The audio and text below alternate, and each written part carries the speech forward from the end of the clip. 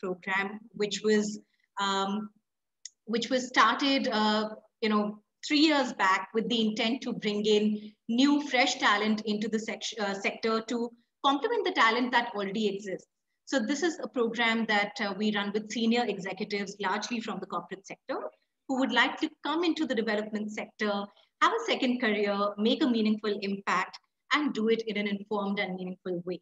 So, we help build perspective around the sector and also handhold people as they make those transitions. ILSS Online is our second offering, and I think many of you might have attended some of these sessions with us. The genesis of the ILSS Online series was really the pandemic last year, where we thought that we wanted to create additional spaces to talk about issues that were coming up, to start making meaning together as a community of all the challenges that were emerging owing to the pandemic. And since then, it has evolved into a larger platform for us to talk about development issues across the board. And as you might see from the list of speakers on this slide, we've covered everything from health, gender, nutrition, environment, climate change, across the board. So do check out our website for any upcoming sessions in the ILSS Online series. And today, we're here for a session that's part of the ILSS fundraising program. So this is very exciting because we are only in the second edition of our ILSS fundraising program. And it started as our very ambitious intent to create the country's first comprehensive fundraising program for professionals to really get the skills, the confidence and competencies that they needed to be able to raise funds and amplify the impact of their own organizations. So we already have, an alumni base of 50 people, 35 people who are in our current cohort of the program working with us. And in fact, if you enjoy today's session, do go to the website because applications are open for the next edition of the fundraising program starting this September. And finally, coming to today's session, we have with us Moutushi Sengupta. And like I said, Moutushi is Director India at the MacArthur Foundation. And she brings rich experience of more than 26 years in the development sector. Over her career, she has worked with several organizations and teams across cultures.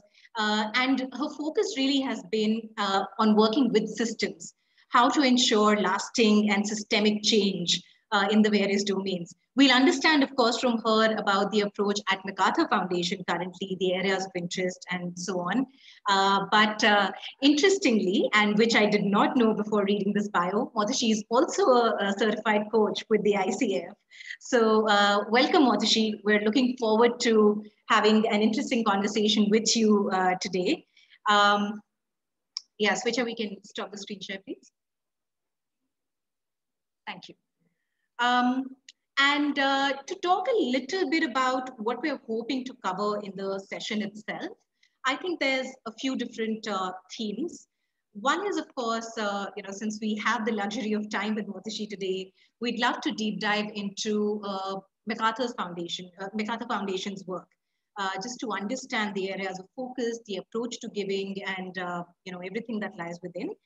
And I think zooming out of that, some ideas more at either an ecosystem level or from a funder's lens as to what fundraisers need to learn and keep in mind as they look to amplify their efforts in raising funds. So just for our audience to know, we're going to spend the first roughly 30 to 40 minutes while I have a conversation with Moutushi around some of these key themes. And then we'll take audience questions. What you can do is type your questions into the Q&A box or the chat box. The team will be curating the questions so that we can take them up when we open. So that's about it. Moutushi, thanks again for joining us. I know that you had plans and you've accommodated this session despite that. So really grateful for you making the time. And I think just to kickstart this conversation, I'd love to hear from you about the MacArthur Foundation, a little bit about its history. I know that I mean, as more than 42 years old in the field, it's had its own evolution. So would love to hear a little bit about its overall history and the work in India. Sure.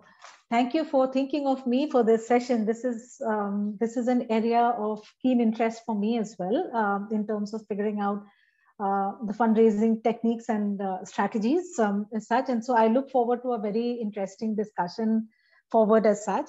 So just to talk about MacArthur Foundation, we are one of the larger US-based foundations with our headquarters in Chicago. Started operating sometime in the early 80s, and in fact started out with programs on environment protection to start out. And then over the decades that followed, I mean, we moved on to areas like population and reproductive health, some girls' secondary education, looking at issues around human rights and international justice. I'm talking about the global program as such.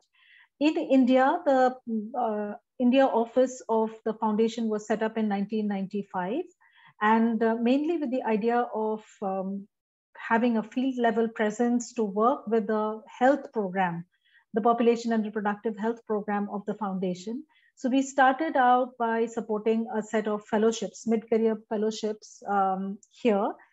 A little like what MacArthur supports in the US, the MacArthur Fellows are fairly well known in the field, and we thought we would try something like that in India for our health program.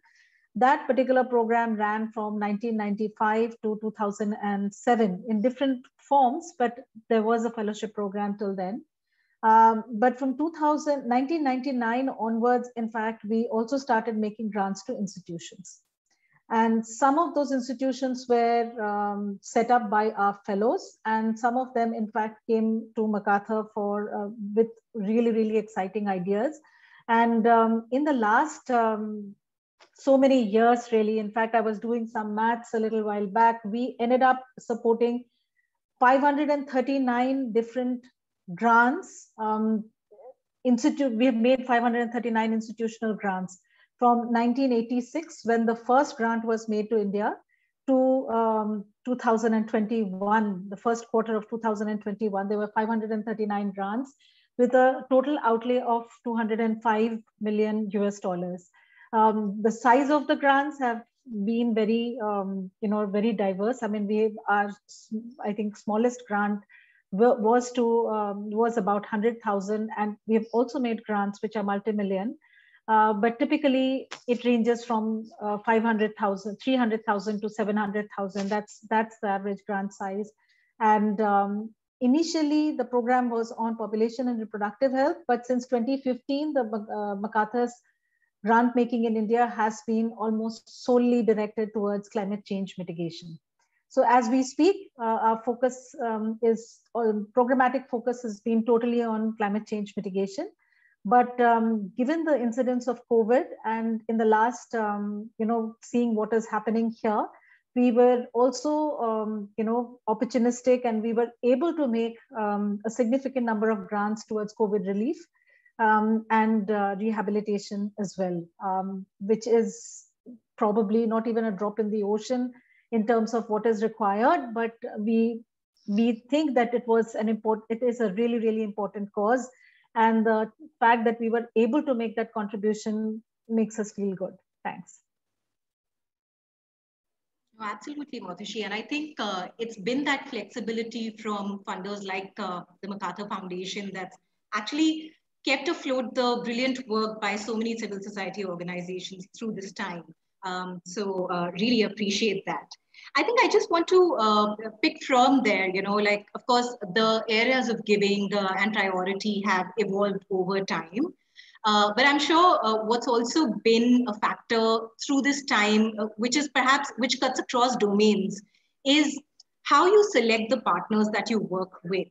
So could you share with us a little bit about what you look for in an organization partner when you're trying to assess whether they'll make for a good fit? Sure. I don't think there is any clear black and white set of guidelines to say that this, or a binary consideration to say this works and this does not work, except for some very, very basic criteria. And what are those basic criteria? I'll tell you. If an organization approaches us to do work which is not in alignment, no, I mean, we can't see any points of intersection between what the organization is proposing to take up and the strategic priorities of MacArthur Foundation. It is very difficult to figure out a way to support that organization, no matter how impressed I am personally with the leadership and the type of idea that they bring forth. So the first point of alignment that we look for is that, does the work align with the project, the programmatic priorities of the foundation? So in our case, it is climate change mitigation, right? So again, this is not in any way trying to minimize the importance of other thematic areas. But I think, like MacArthur, I wouldn't say each and every foundation. There are some foundations who have made very, very flexible grants and continue to do so. But largely, I would say 70 to 80% of the foundations have got a certain set of priorities that they have identified for themselves, which has been done in consultation with their governing boards and their internal stakeholders. So my suggestion would be that, in case you are planning to really approach an organization, the first thing to check out is to see if there are areas of common interest. But that said, Nikita, I mean, I will share this quite candidly that practically 50 to 60% of my time when I'm in office, I mean, things have been very different in the last 1.5 years, but 50 to 60% of my time actually is dedicated towards, meeting new organizations and, people who want to present their ideas. Because just like an organization is seeking out funds, we are also on the lookout for organizations who we think can create impact on the ground. So it is a mutual interest to find those organizations as such. So I think it's in common interest. So I spend a lot of time. My colleagues spend a lot of time. We get sometimes a lot of get emails introducing a particular idea. Sometimes they look exciting on the first email itself. Sometimes, you have to really dig in deeper. But seeking out ideas is and project ideas that we can support, recognizing the fact that philanthropic capital is actually quite limited, very, very limited, and it's probably the rarest form of capital possible. You are on the lookout for exciting, innovative ideas that you think can, take the discussion to the next level. Absolutely. So definitely look for alignment with the funders' priority areas. And remember that the funders are also looking for you, are the two things that I'm taking away from that. Just to build on that, Moutushi, I think one advice that we often hear is sometimes your work in its most natural description, instinctive description, may not be a direct fit. But there could be ways for you to either reframe or highlight aspects of your work that can lead to that alignment. Do you see that happen a lot? Can you, or do any examples come to mind of organizations where the alignment to begin with was perhaps relatively faint, but digging in, just exploring together helped you come to a common ground with it? Yeah, that also happens. See, meeting people, going through emails is one way of, identifying the right fit with organizations. And I think, frankly speaking, it's a two-way process. I mean, even if you, as a fund seeker, you should also be looking for an organization which is going to be supportive of your work and not really dig in very deep to challenge you at every level as such, because that would actually constrain you on the ground, right? So it is a two-way street. And as a funder, I should also be looking for an organization which I think is well equipped to deliver the project concept as such. What are the other ways by which we look for new organizations? I mean, it could be through people we have worked with in the past, and I know probably I can't support them now, but if there is a change in program priorities, for instance, if when I move from, let's say, health to education. If I have worked with an organization, maybe, in my past, let's say 20 years back or 15 years back, and they were doing a good job, you go and start exploring to see where has that organization reached, and is there still a chance. Then there are networks, peer-to-peer networks. So if I am keen to support a work in, let's say, in the field of gender justice, for instance, I will actually be in touch with my colleagues in Ford Foundation, in some of the other foundations, to check, if they have a repository of institutions that they can offer for a first review, right? So there are different ways of looking at it. But I should also highlight that most of these foundations, are very, very thinly staffed. And so we don't really have the capacity to put out open invitations open invitations most of the times to say, this is the program that we are seeking inputs from.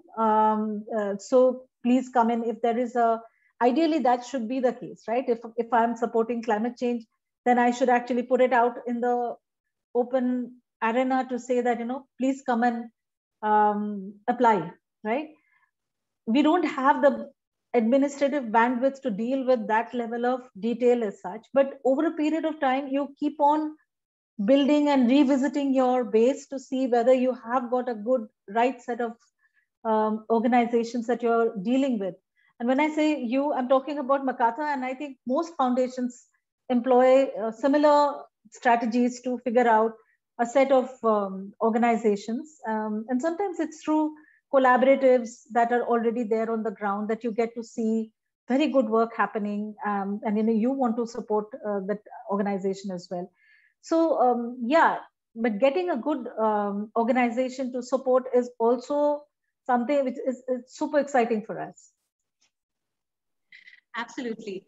So I just wanted to also dig deeper into the foundational step, of course, is to ensure that there's alignment in the foundation's mission and the work that the organization is doing.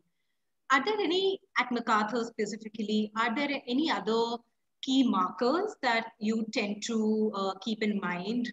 Let's say the stage of the organization, or some foundations, of course, tend to have a specific focus on the founder's own potential. Any such nuances that you can share with us about your approach? Sure. Yes, there are other things. So suppose I'm meeting somebody who is working in the field of climate change mitigation. I would actually look to see how clearly they have set out their theory of change. Now, theory of change, there are various iterations to theory of change. But even just in simple terms, to say that, if this is the output that I'm trying to achieve, what do I need to do? What is the process? What are the processes that I need to deploy to be able to achieve that? So if the person that I'm meeting is able to articulate that in a way that gives me the confidence to say, yes, the model is set up, then we take it to the next stage of discussion, right? To say that, okay, fine, this is what you're trying to achieve. And given your current stage, where you are today, how do you think you're going to reach that? And so I'll go back to a question that you raised before this, to say that, through digging deeper, can you actually, have you ever come across situations where there is better alignment than before? Yes, this is the stage where, okay, broadly you say there is alignment on, on the programmatic priority. But then you also look for, whether the organization has clear understanding of what it is trying to achieve. What are the steps it is going to take to be able to achieve what it wants support for. I would also look for things like, what is the capability of this organization to deliver? So if somebody says, I can deliver the moon, does it sound realistic? Probably not. Does it help us, in terms of reaching there? No. So let's then get real and say, okay, fine, what it is that you can achieve. So you look at the theory of change, the processes, the capabilities of that organization, not just at the leadership level, but also where the work will actually take place. So it is, ideally speaking, it shouldn't be just the top leader who brings in that set of skills, you would expect an organization, which has skills built in at different levels, to, to seek support as such. The third thing that you would look for is that, is this an organization which is, if not, I wouldn't say reputed, but does it have policies around, workplace considerations? Does it honor diversity? Does it look at, things like workplace issues? Does it have systems and processes in place? That's very important to take care of. And then I think one very important consideration, Nikita, is to see if what this organization is proposing to do is something that should be actually be done by some other agency. For instance, there are times we are placed with ideas, project ideas for support, which is looking at, doing work which should ideally be done by government. Now there is a standard. I mean, we understand that, things, though they are in the area of government support, are not working on the ground sometimes, and so a civil society organization needs to work there. That's understandable. But if the fundamental model is to continue to do work which the government should be doing or a corporate should be doing, then you start questioning. I mean, if let's say the organization comes and says 10 years down the line, this model will continue to be done by us only, it may be important that this gets done, but is that a model that philanthropy can continue to support forever? So those are the questions that we try putting to ourselves when an idea is presented, to say, or is an alternative to that going to be to say that I will do it for 2 years. In the meantime, I will set up a network. I will set up a group of people who can take on this element to carry forward ourselves. So some level of sustainability for the project idea, which gives the funder some assurance to say that, okay, beyond our period of engagement, this project is not going to die a natural death. There is something that the organization can continue to do beyond that. Now, I also would like to qualify that, the conditions of supporting humanitarian aid are quite different from this. So I'm not trying to cover this under that, but under normal times, these are things that I think would come very clearly under focus. Moutushi, thank you so much. So if I, were to just summarize your 4 points, you talked about the theory of change, just having a rock solid theory of change. And the second point in relation to that was, how realistic is what you're saying you'll achieve. But it's really the last two that I thought were really different from what we often hear, right? The third point that you made about making sure that the culture and values of your organization is something that your funding partner would be able to appreciate and work with. And lastly, almost having a plan to make your own work redundant, because that's Absolutely. The actual change that one is hoping for. And sometimes we can be so lost in our ambitions for our work that we don't really stop to answer that question, or at least that's not front and center for most organizations. So I'd really like to highlight these two things for our attendees today. Lovely, thank you so much. Just going ahead to the actual process, Moutushi. I know you said that typically because the foundations are thinly staffed, just the process oftentimes can rely on existing networks, referrals, some degree of reaching out, responding to organizations that are emailing you for support. But from the time of contact to things actually materializing into a formal partnership, how have you seen that process to typically flow, and what all goes into it from both ends, from the organization and the foundation? Thanks, Nikita. I think it's different for different foundations in this particular space. I know foundations here in India who actually do their own grant making. For us, particularly, we have a team which is, which is based in Chicago, of which we are largely based in Chicago, but we are also part of those teams. So when we get an interesting idea or a set of interesting ideas every quarter, beginning of every quarter, we discuss those together. And then once that moves, there are other levels to which you have to move the idea to. I'm talking about just MacArthur. So that happens on a quarterly basis. But I am also aware of other foundations who sort of take the idea, they have their own individual processes. But typically most organizations, unless I'm talking about some very, very big foundations here and one or two which are very famous, and I think most participants are aware of them as well, who do a lot of grant making from itself.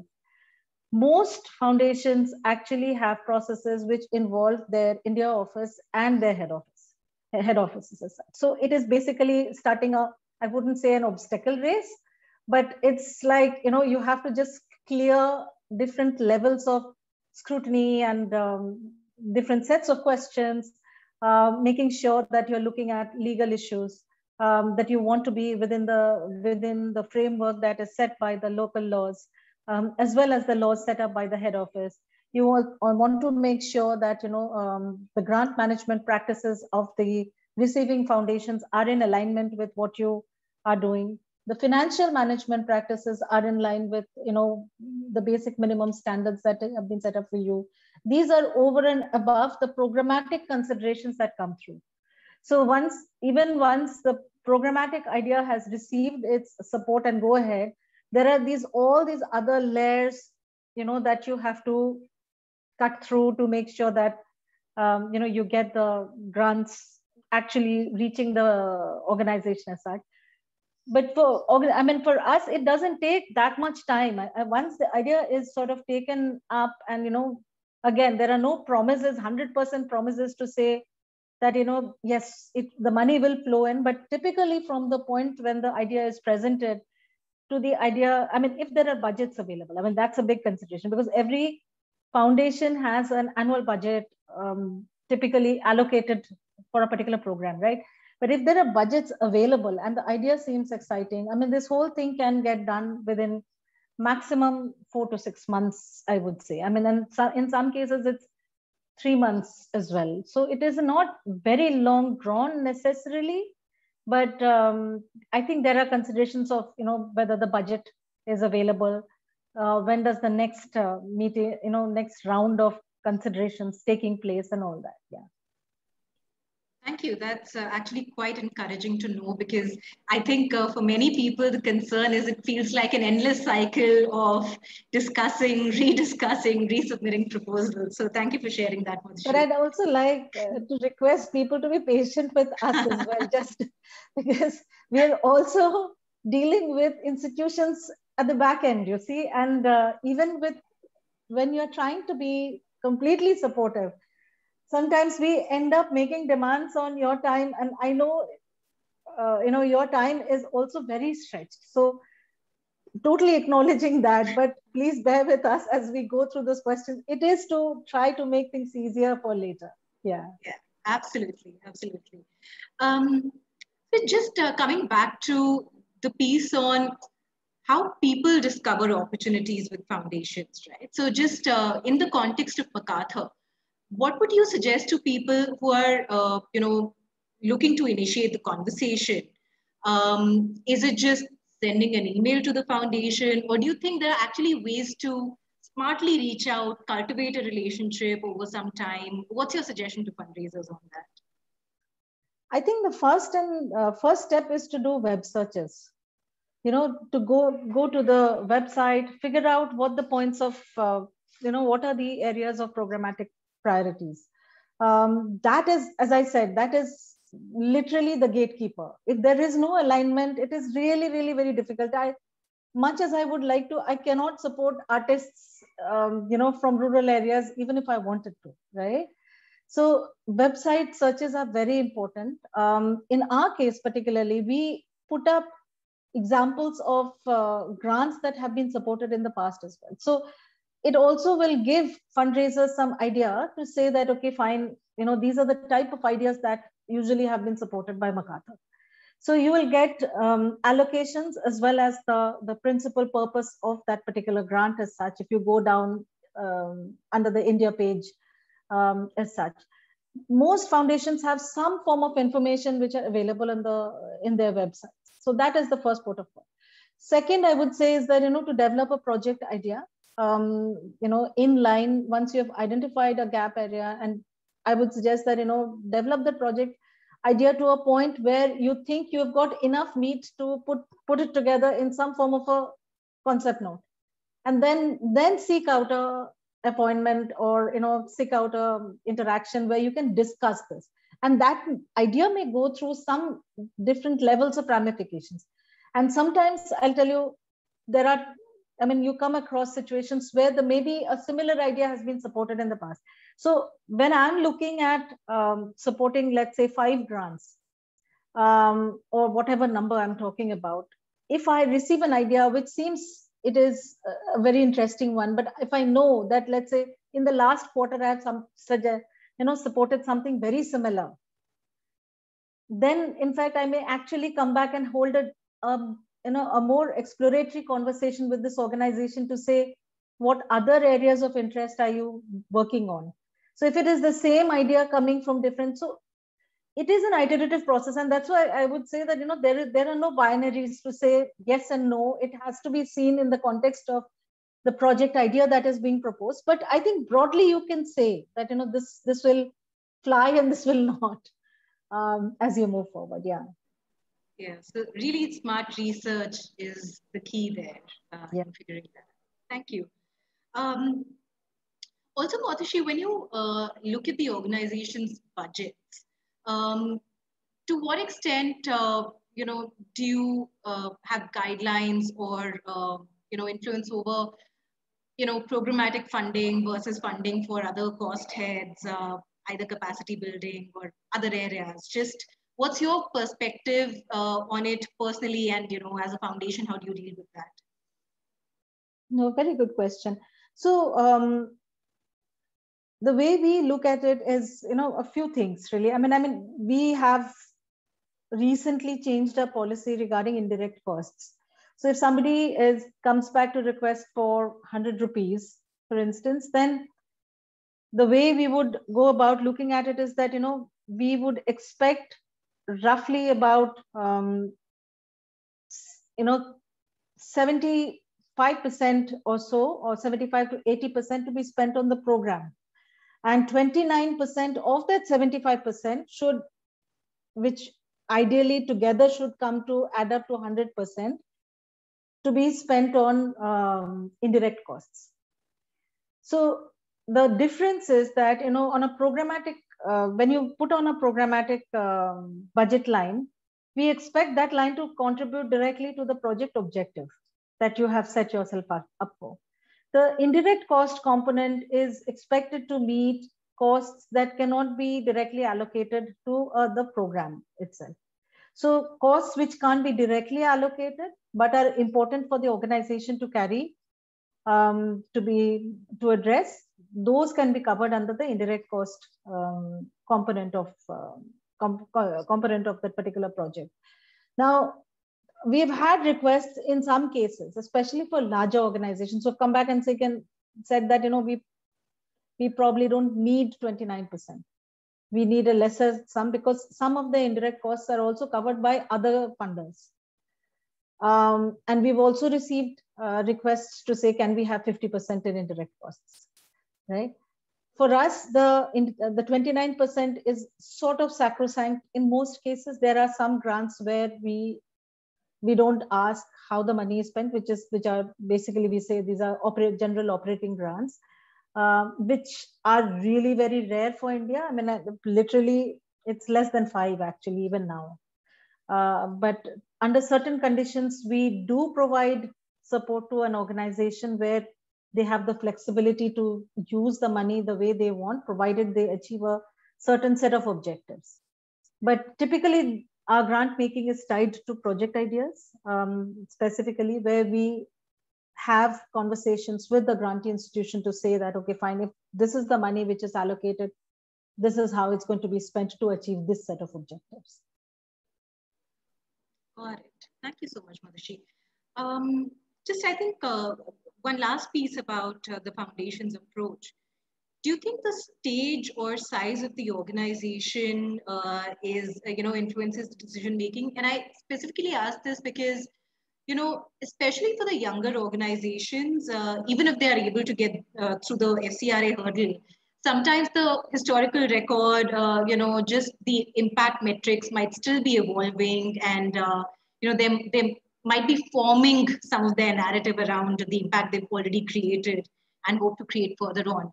So, in your portfolio, do you see a skew towards a certain scale and size or phase? And what would be your advice to some of the younger organizations who are still finding their feet in that process? Yeah. So, again, I think there are different different funders who look for supporting different sets of ideas as such. The way I would like to describe our approach, MacArthur's approach, is that we usually go for ideas where there is some proof of concept. So we don't come in at the stage where the idea is completely experimental. Unless the organization has a very strong record of doing similar work and is trying to do something very new. That is understandable, and which is in alignment with the project objectives. But if it's a new organization, if it's a really, really young organization, and it's trying to seek funding, it seeks funding for an idea which is really, really very early stage, then it is, I wouldn't say not possible, but I would just say that, probably lesser chances of that being considered by MacArthur as opposed to one or two other foundations which look for alpha level support. So for instance, the SED Foundation, which is there, which is in the Netherlands, and their support sizes are anywhere between 20,000 to 50,000 US dollars, and sometimes up to 100,000. For us, our support sizes are usually always over 100,000. So for that sort of, packages, you would like to have proof of concept. I mean, these are things that, I'm speaking from experience, in terms of dealing with the different types of ideas that, we continue to receive as such. So we come in at that stage, where there is some proof of concept. Completely fair. Thank you. And that actually allows me a good segue into the second theme that I wanted to cover with you, which is mostly just understanding getting your inputs and advice for fundraisers overall, right, in their process. So I'll start with something very basic.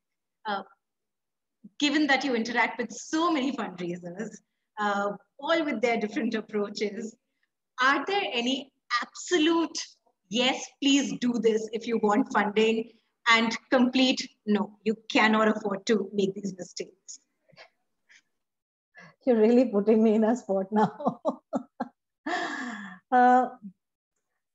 Interestingly, Nikita, most of my conversations are usually start with a programmatic person, a program person, and then followed up by the fundraiser as such.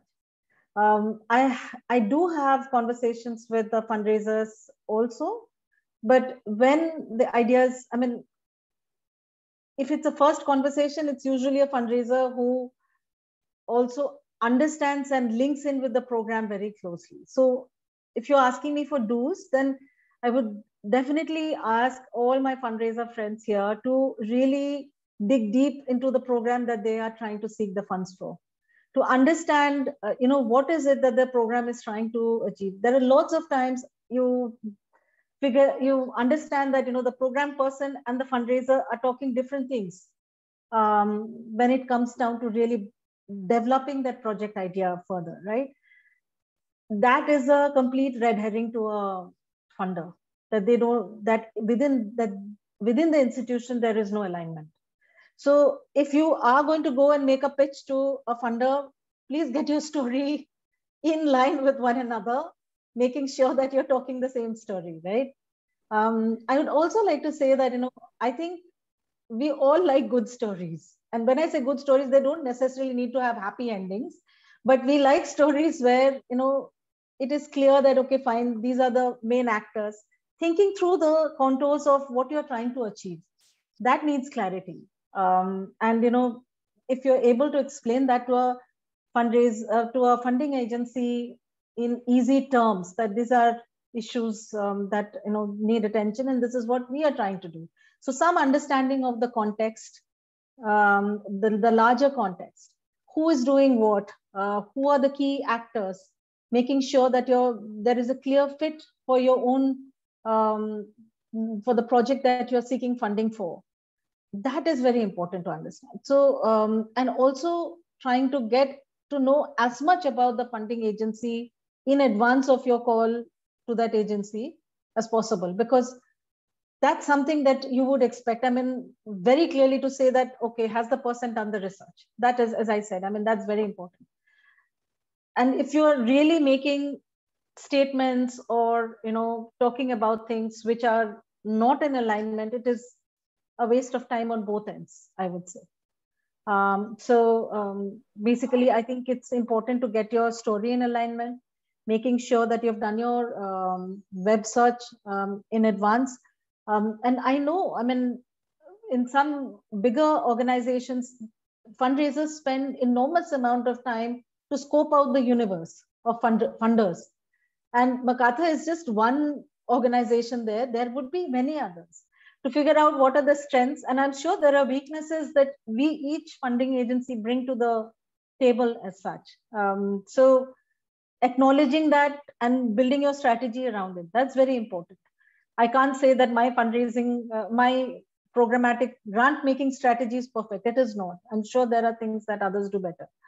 But as a fundraiser, to be aware of individual funders and their typical patterns of support that they make available, that's very important. As much research as you can do, talking to other grantee institutions who can guide you into this, having conversations, figuring out. I think preparing in advance makes a lot of difference. Yeah. Yeah, absolutely. And I think, this point on research emerges over and over, because I feel like sometimes the pattern we see is there's a basic level of research that people are able to do, but the granular clarity on what the foundation, any funder, is actually looking for.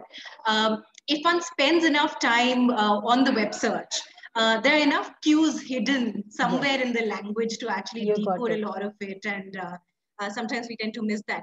Also, thank you for highlighting, just the fact that fundraisers, while in many organizations, the CEO themselves might be spending a lot of time doing key fundraising activities.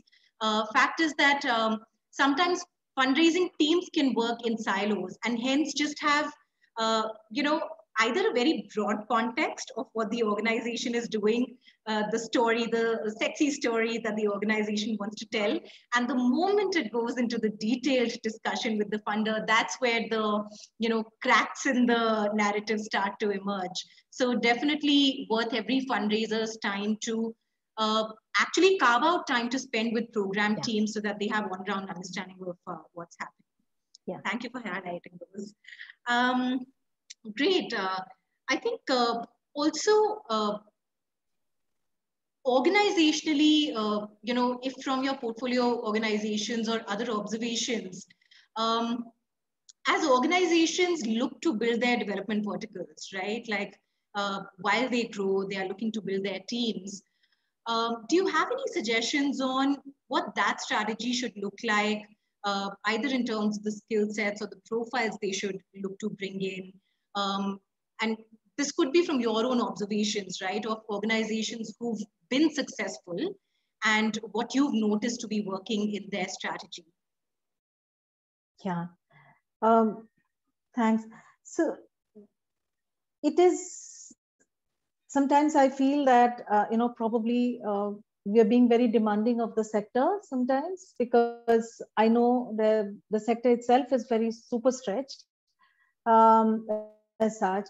But I would definitely say that, if you are able to invest time to figure out, I wouldn't even go to the extent of compulsorily defining vision, mission, or whatever. But um, if you could say that, where do you see yourself in 5 years' time? If it is, and what are the problems will you be tackling then? If you could ask questions like that, what are the problems that I will be tackling?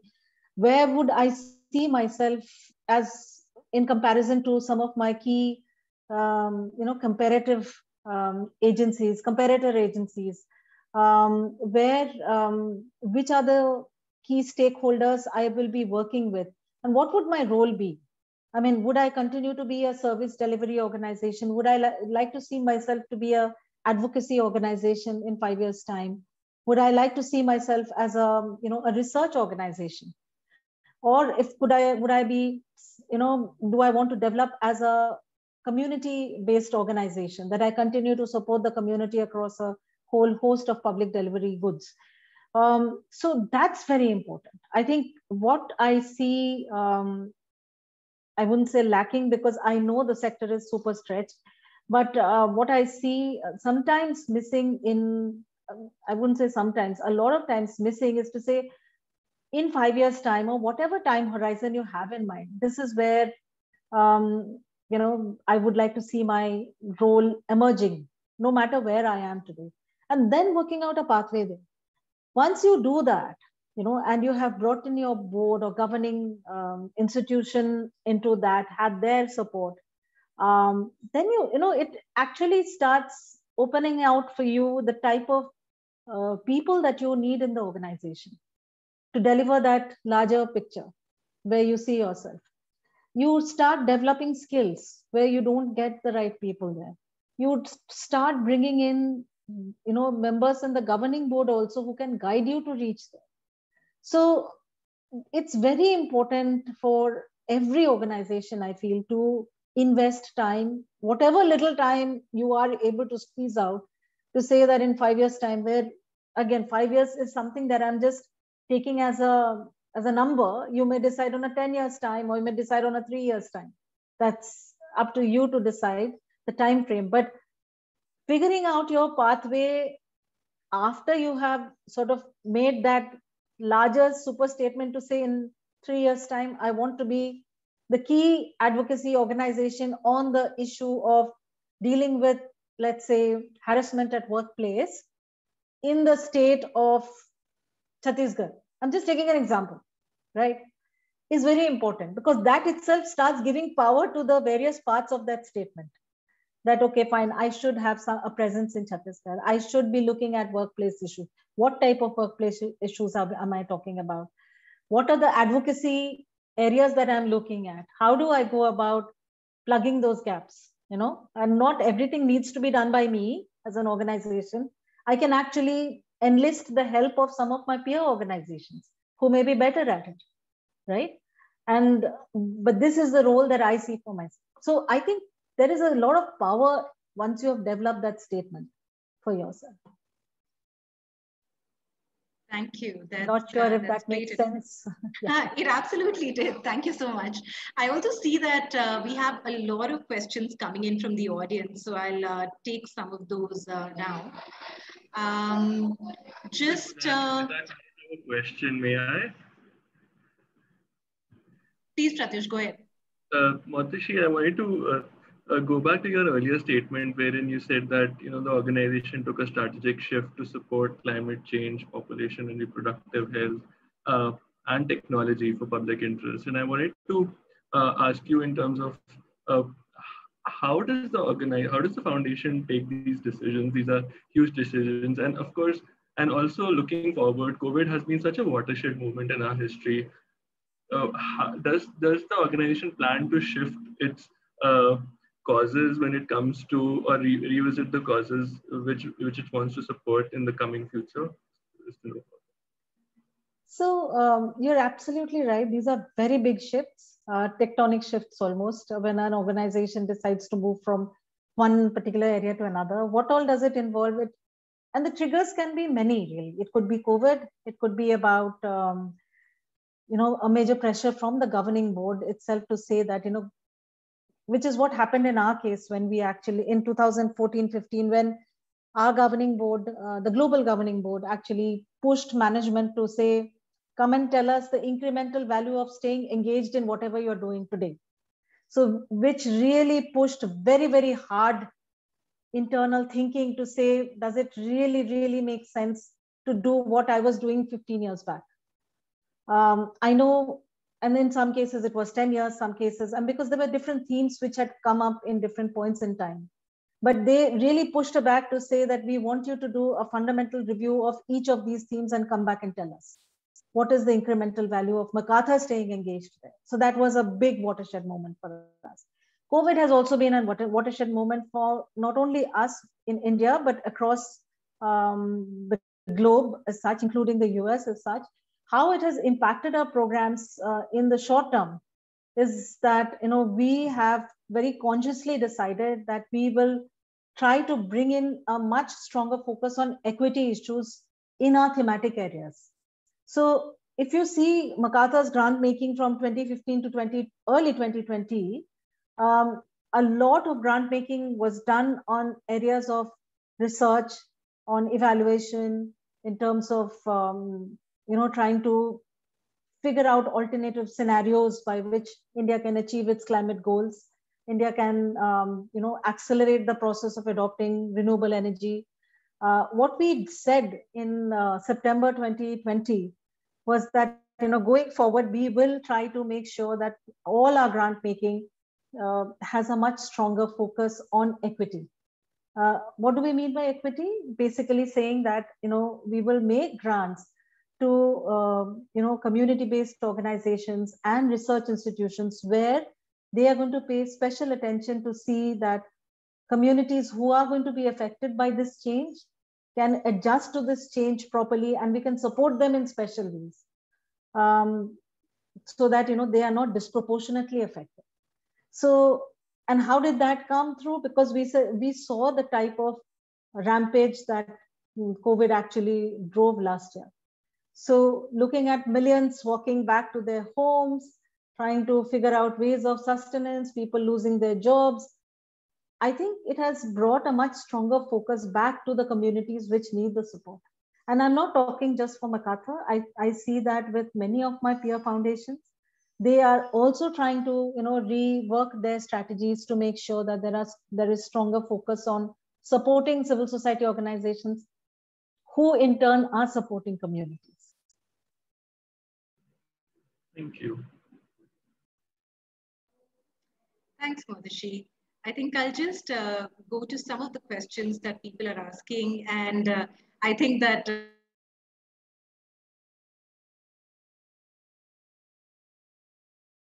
Not able to hear Nikita. I think Nikita froze.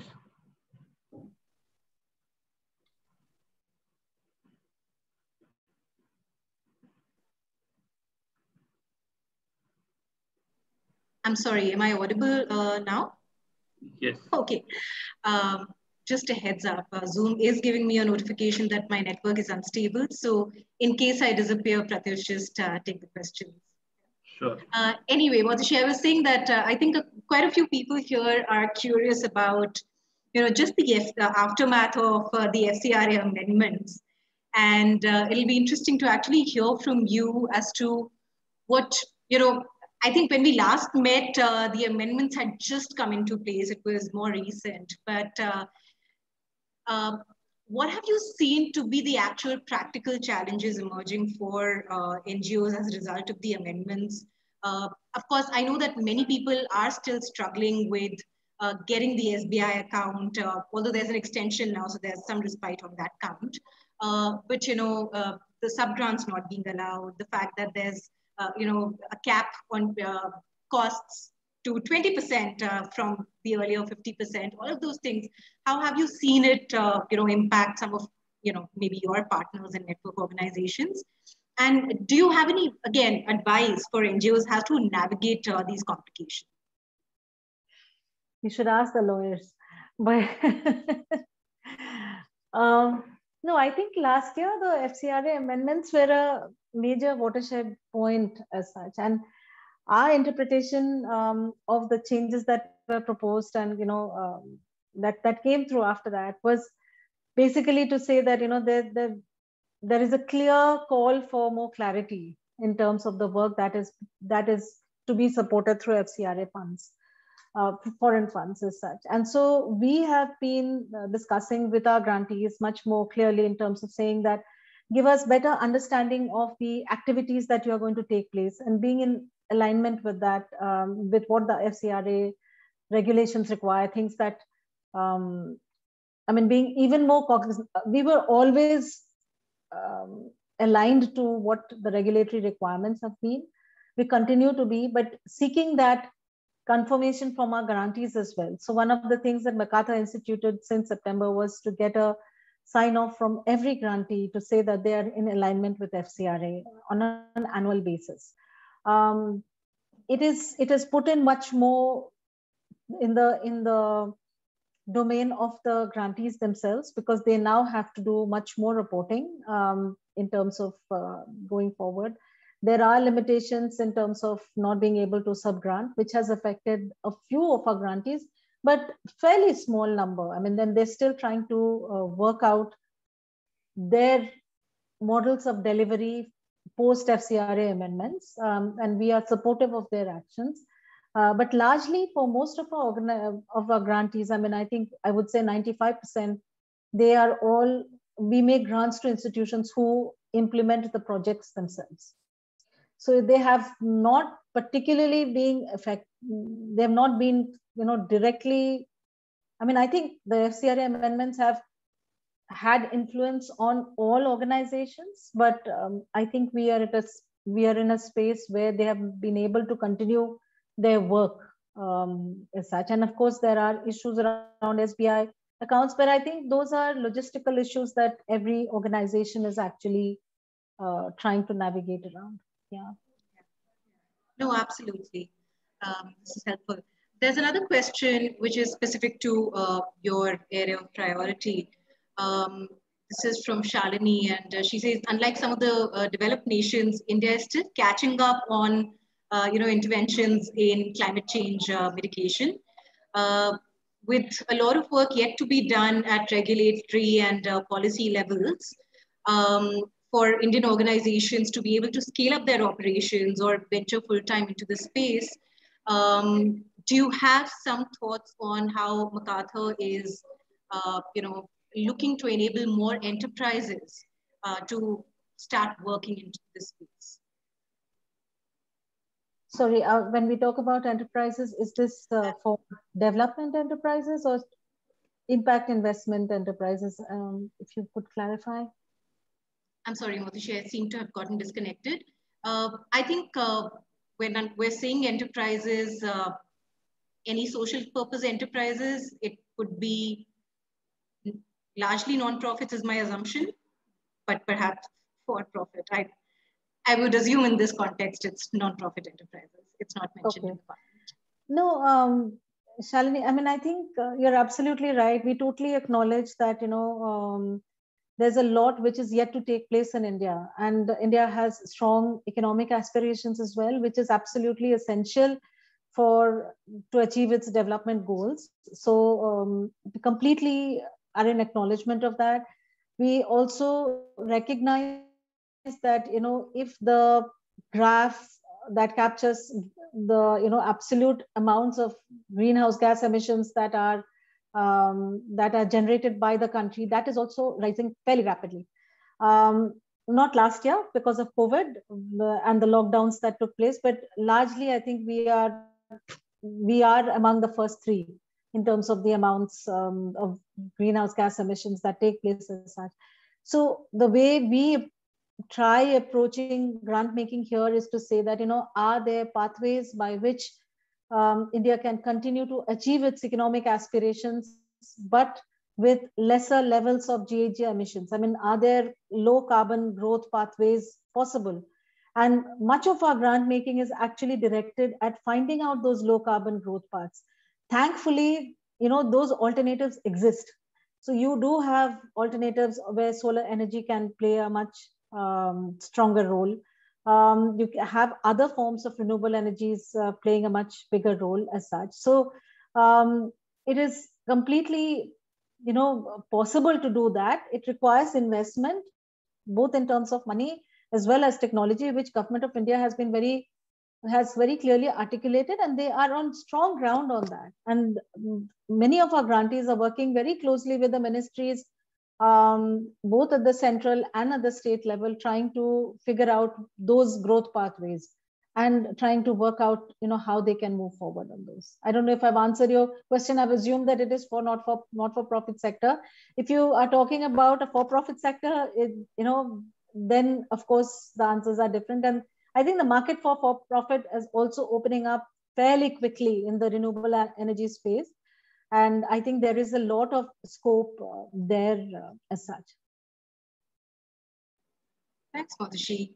I also see a few questions that are trying to actually get a sense of what really comes under direct costs, indirect costs. So I'll just read out a couple of those questions so that we can take them together. So one is around how often updates are asked of the grantees, right? And in terms of just outlining the actual utilization of funds and the breakup between all the cost heads that were included in the initial proposal. And one of our cohort members who leads the organization called Waste Warriors, I don't know if you're familiar with them, is also keen to ask, we invest in building capacities of the local and district administration to take up ownership of the project once we've established the collection and recycling system. Will the HR costs involved in government capacity building be included in programmatic costs or indirect costs?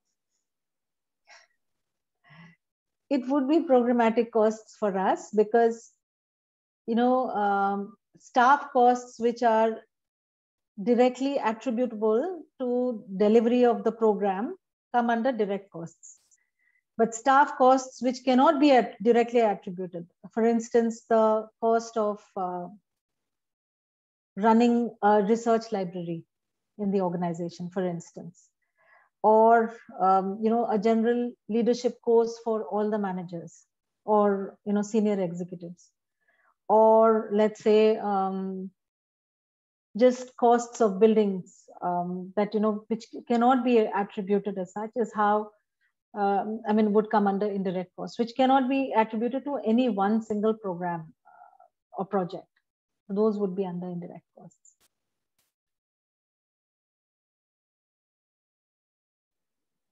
Thanks, Moutushi.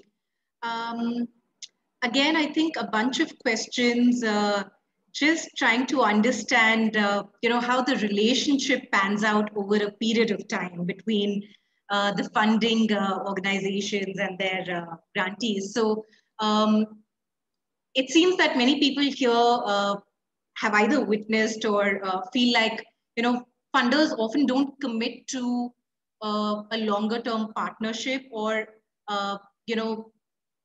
partnerships just fail early on in the process. And that's always a possibility. But do you have some insights into what could be some difficult situations or, bad practices essentially that could make a relationship go sour, and, for even for funders who prefer multi-year grants and longer term partnerships to actually pull out of a relationship? Yeah, I think, for us in MacArthur, we typically enter into grant agreements which run anywhere between 2 to 3 years. It could be 18 months as well, but definitely over 1 year. So there is funding which is there, and then it would depend on at the end of that period whether you see what is whether to continue funding for that project idea as such. And again, I'm talking about MacArthur as such. When you are seeking a renewal of a grant at the end of 3rd year, we would not be looking at continuing with the same set of activities. So just as you expect, the development challenge to be responded to in a particular way, the challenge itself evolves over time, right? So at the end of 3 years, if the grantee comes back to say that, we started at point A, we have reached at point B, but the next stage of support requires us to work, in these three different ways, then it's a good conversation. But if the grantee comes and says that you continue to support the same activities that you have done for the first 3 years, most funders would actually sit back and think. And in some cases, Nikita, there is a good case to do that. But in most cases, funders would look for the next stage of activities that are essential for achieving the larger goal. That's very important. In the meantime, when do you pull out? I think if there are reputational issues with the organization, that's very important. I mean, if there are cases, as I said, workplace issues, values, culture, there are major incidences which come to light, then it is very difficult, continuing. Of course, there is a process, and then sometimes, you come back to say, okay, fine, this was raised, but it has been effectively resolved and can be, and the organization has put in systems and processes that it doesn't occur again. That's an individual conversation, and which needs to happen. That's one. Second is if there are fiduciary challenges, if there has been questions around the way the money has been utilized, if there are proper systems and processes in place as such, and money has been misutilized in a big way without letting sometimes it can be easy ones where where the money has been used in a different way than what was initially proposed, and the funder has not been approved, has not been informed of this change as such. So if there are cases like that, then probably after a discussion, you figure out whether this is admissible or not admissible. But if there are issues around where mismanagement of financing, then there are questions. Audit reports is another point where a funder would really look for. The funder would also look for cases. Another reason why funders often have to move away is the fact that their own priorities have changed. If the priorities have changed, and sometimes you have to let go of very good partners because the institutional priorities have changed completely. So you try providing legacy help. Even for our population and reproductive health program and our secondary education program, we had anywhere between 2 to 3 years of support available to our grantees, even after taking the decision that we would be moving out of that field as such. So there was a legacy period where we were doing very different types of things in terms of, trying to help these set of grantees who we greatly value, to say that, if not us, can we actually help them or equip them to seek funding from other sources? So establishing their business model, establishing their ways of working as such. So there was a lot of funding which was made available during that period for these. And so there are various reasons why that, a particular relationship may actually come to a close. But, unless it's something that really puts the funder organization in a major risk of reputation or fiduciary risk as such, there are many times you go back to an older grantee on a particular case. So for instance, for our COVID work, we have gone back to some of our community-based organizations who we had worked with, before 2015, because we know that their work with the communities is really very strong. And that reputation has stayed with us. So we, in fact, revived those conversations again. Yeah. Lovely. And I think that's actually a great way to highlight that, as long as the work is honest, we keep to all our processes of reporting, documentation, and just staying transparent with our funders. Yeah. Unless there's, some sudden shift in priorities, it's always a mutual relationship. Funders are not looking to let go of you. And this is something I keep saying again and again, because I feel like sometimes in the minds of implementing organizations, there's this big barrier, almost which comes from a space of, I think, very valid concerns and insecurity, right? Which is to say, I don't know if my funder is, with me. Am I just always showcasing my work? Are we truly partners?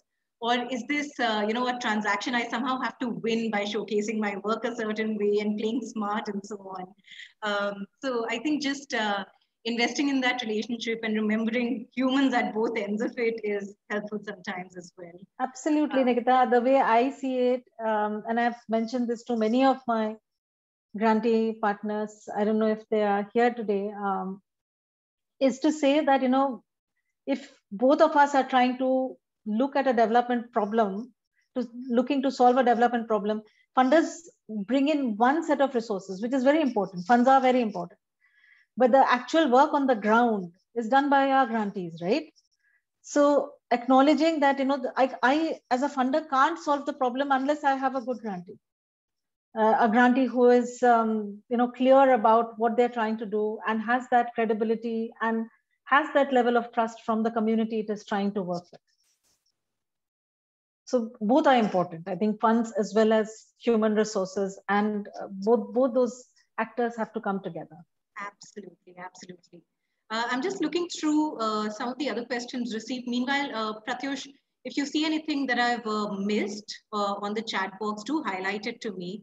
I think, yeah, one of the questions is just around a clarification question around the grant cycle at MacArthur. Is it, what does it look like? Is it annual, every 3 years? When you look for new... What do you mean by a grant cycle, in the sense, the length of a grant? I am, again, this question is short, so I'm going to make some reasonable assumptions here. I think it's the length of the grant. It is, again, as I said, 2 to 3 years. It depends on the project idea. So if, if the organization thinks that to achieve a particular objective, you need 3 years, we are perfectly open to that. Or if 2 years is adequate, that's good enough for us as well. Sometimes it's the amount of money we are able to make available. So if an organization comes back to say that this is the purpose that we are looking to achieve, and for this we need, let's say, $500,000 US, and I have at that point in time, let's say 300,000, then I say, okay, fine, rather than doing this over 3 years, let's now plan for 2 years. And we will see towards the end of 2 years if we can move to the next stage of work as such. So it's also a function of the funding which is available, but typically a grant lasts anywhere between 2 to 3 years, not more than that. I mean, we haven't made 5-year grants, we haven't made 4-year grants. The maximum that we have done is 3 years, yeah. Great.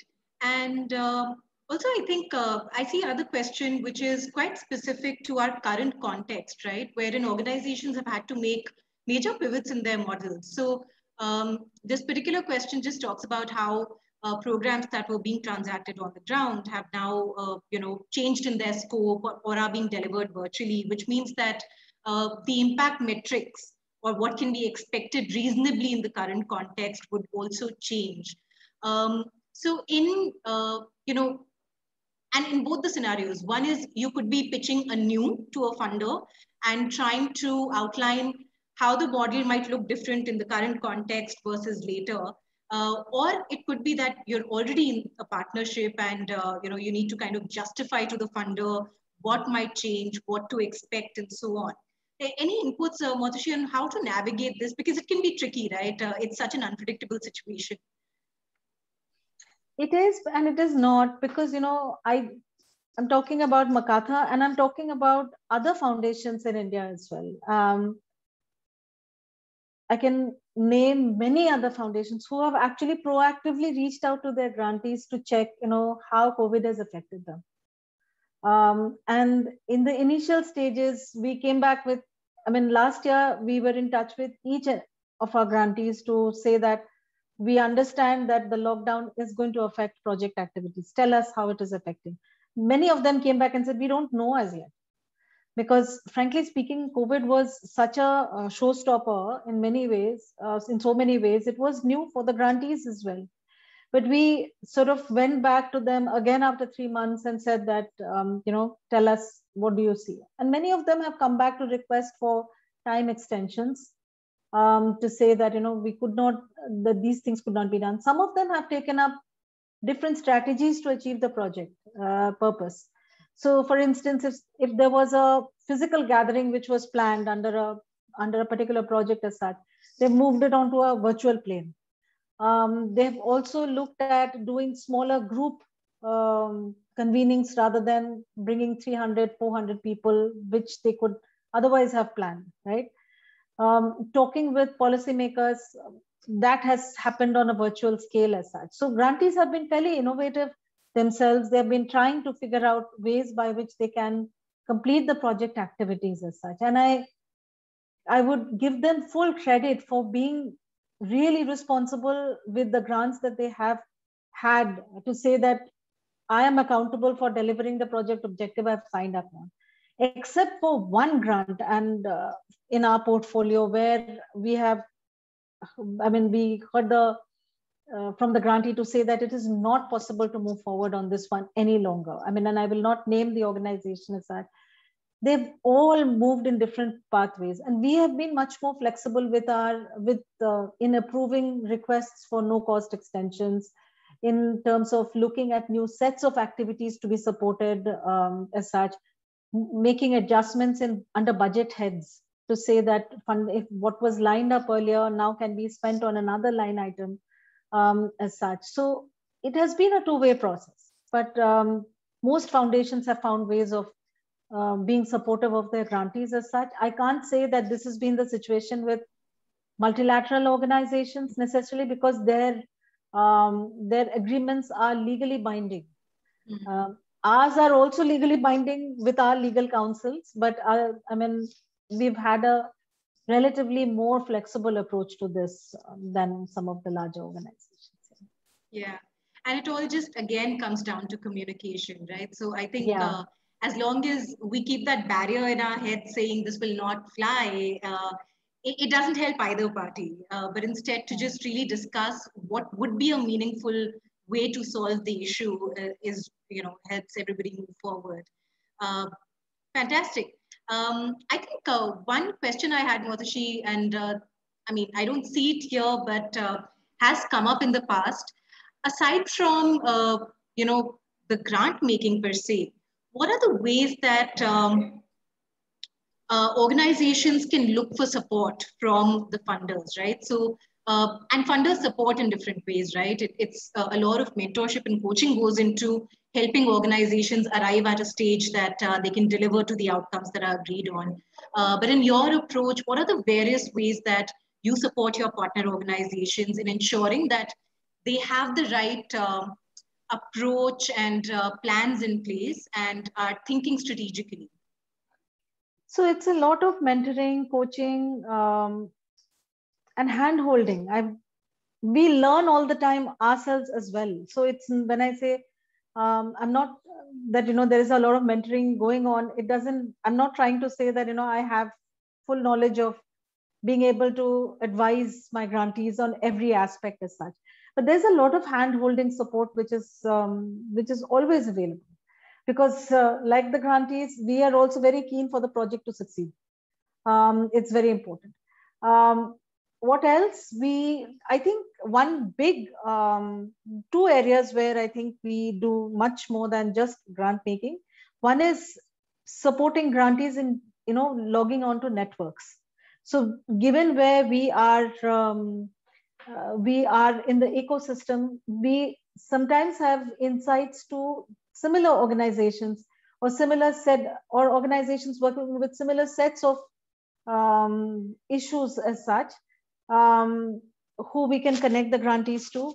We can also connect them to maybe some other funders that, and we do have those conversations to say, I can fund you for this, but you may want to approach A, B, C for the work that you want to do, but beyond the scope of our engagement. So we do a lot of collaborations in that sense. The second area, I think, where we do support our grantees is basically in terms of bringing them together on a regular basis so that they're able to share experiences, ask questions of each other, understand, find answers to some of their own questions as such. So there are grantee gatherings which MacArthur supports on a regular basis, maybe once a year or once in 18 months as such, where all our grantees come together. So if we are talking about, supporting energy efficiency in the ecosystem, for instance, there are 5 or 7 grantees working just on energy efficiency and different elements of energy efficiency. So for them to come together for a 2-day retreat, maybe, where they do have free time to connect with each other and discuss their issues, that's something we have seen to be a very, very, something that grantees have really appreciated a lot. We've had several times heard from them to say that, please continue with this gatherings. It just helps us bring our questions to discuss with a peer group, immediate peer group. So those are the 2 main things I would say over and above the handholding and the mentorship role that you talked about. Lovely. Thank you for sharing that, Moutushi. I also have another question from one of our cohort members, which is to ask, when will trust-based philanthropy happen in India? It's been seen a little bit in the US, especially in COVID times. Do you see it happening in India anytime soon? Very, very good question. I think it depends on what you are, how you define trust. Once we make our grants for MacArthur as such, we do leave a lot to our grantees to decide how that funding is actually used on the ground as such. We do not go and ask for line by line elements unless it is that's not 100%, because under US laws, there are different ways in which grants can be made possible. And I've referred to general operating support grants earlier, where everything is flexible. At the other end of that spectrum are something known as expenditure responsibility grants, which under US laws require the grantee to provide details of every line item in great detail. You have to really report back on that. So you have the spectrum really on both ends as such. So if somebody says that there is no trust available at the expenditure responsibility end of the spectrum, that's not necessarily true. Even if I have trust available, I'll not be able to do it because expenditure responsibility will not allow me to do that. I do need details, because that's how the laws are defined there as such. On the other hand, on a general operating support grant, we have very little oversight of how the money is involved. Mostly, as I said, for our organization, our grants are project-based, which sit in the middle between these 2 ends. So I would like to put in a claim to say that we are trustful, but not probably completely to say that, shut our eyes and say, okay, fine, just go on and do things as you think fit. Yeah. Sometimes it's not trust, it's just regulations. Sometimes it's regulations. Yeah. But we do start from a point of being trusting. Yeah. It is not, when we start conversations, it's not, especially the philanthropic foundations, I would say, it is not about, we don't start with assumptions to say, oh, I'm being taken for a ride. No, it is on a belief of mutual trust. I would require my grantees to trust me as I would require them to trust them, Absolutely. So, yeah. Absolutely. Lovely. So Moutushi, I think the million-dollar question is that for those in our audience who would like to connect with the foundation, what would you recommend they do? How can they get in touch with your team? No, absolutely. I would again go back to what I said earlier. Do your research, figure out if your project ideas and your organization fits in within those, within the priorities that are being supported in India as such. And if there are ideas and projects that you have in mind, which you think fit into that category, send us a mail. It may take time, but we will come back to you to, request a meeting. Yeah. Lovely. And any last piece of advice for our fundraisers? Any thought you want to leave them with? Well, personally speaking, I think it's one of the toughest jobs. So please keep at it. Wish you all the best.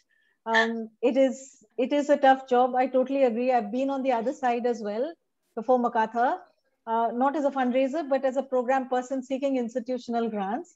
I think you folks really need to, keep it going. I mean, have the confidence that it is there and you will be able to crack the puzzle. Moutushi, thank you for that note of encouragement and reassurance. I really, really appreciate you spending your evening with us. I think, just the fact that you generously and candidly answered all our questions. I think it's the authenticity that really shines through, right? Our intent with these conversations is to say, all right, if it was just the knowledge, the information, we could all go to the websites. But when funders like you come speak with us, really allow us a peek into your brains, that's super helpful in all our efforts. So thank you for spending the evening with us. And I'm sure there will be a lot of people that will reach out to you for guidance, advice, potential partnerships. For everybody who attended, thank you. We are very happy to have you. Thanks for your excellent questions. And again, for those of you who are new to ILSS, do look up our website. I know that many of you are in the process of applying for our fundraising program, so we look forward to your applications. If you have any questions at all, get in touch with the team. We're happy to answer any questions. Thanks, everybody. Have a great evening. Thank you to you, and thank you to the ILSS team and to my listeners. Thank you very much. This was good. Yeah. Thanks, Moutushi. Good night. Bye. Good night. Bye.